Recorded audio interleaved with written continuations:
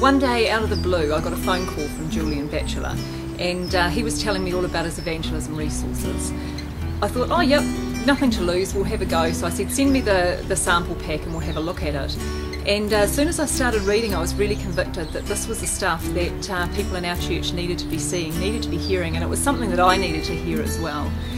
So just to kick things off, I gave the materials to one of our senior leaders, and he piloted it with his small group. Within only a few weeks, we were starting to get stories of people in that group picking up hitchhikers, sharing the gospel with them. They were getting really excited and charged up because they could see the difference that these studies were making. One of the things that really excites me about this evangelism material is how quickly average Joe in your church gets hold of it and runs with it. No longer are these people looking to us and going, oh well, you're the leaders, evangelism's your job. You know, they're just taking the bull by the horns and they're doing it. You can see them feeling empowered and knowing that they are doing what God's called them to do. It's not only a tool that gets them out in the community and evangelizing, spreading the word of God, but it's something that is actually part of their discipleship, part of their walk with Jesus, and we're seeing people grow. When I had a look at the materials that Julian's produced, I was immediately convicted that this stuff is from God, that this is really based in the Bible, and that there was divine revelation right bang smack in the middle of it.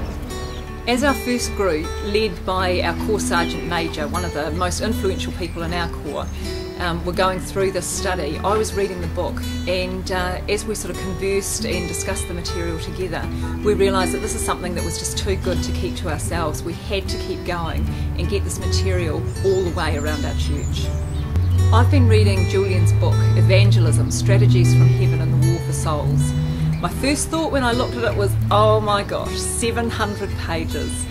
But once I overcame my initial fear of opening this huge book, I just couldn't stop. There is so much stuff in there that just really got me. I've known for a long time that evangelism is what we're meant to be all about. People need to hear what Jesus has done. And this book has got me convinced. Hi, look, I'd just really like to say that this series that we've been learning, the evangelism series, has been a really invaluable tool for me. I found that it's made me a lot more aware of what my role is as a Christian. Also, it's helped me a lot to understand a lot more what evangelism is and how important it is. I've been a Christian for over 20 years, but I feel like I've really only started recently, since seeing the series, to understand what my role is. So I would really encourage anyone to use this as a resource. It's fantastic, it's incisive, and yeah, it's made me grow in ways that I never thought possible, to the point of actually going out and doing the job rather than just thinking about it.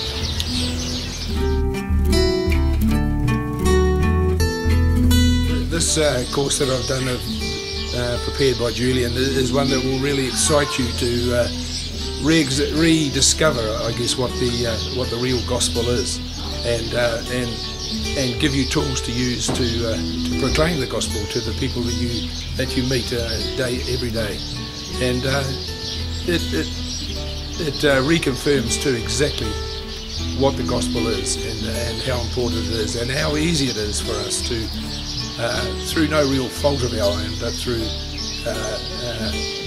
how easy it is for us to neglect the whole gospel.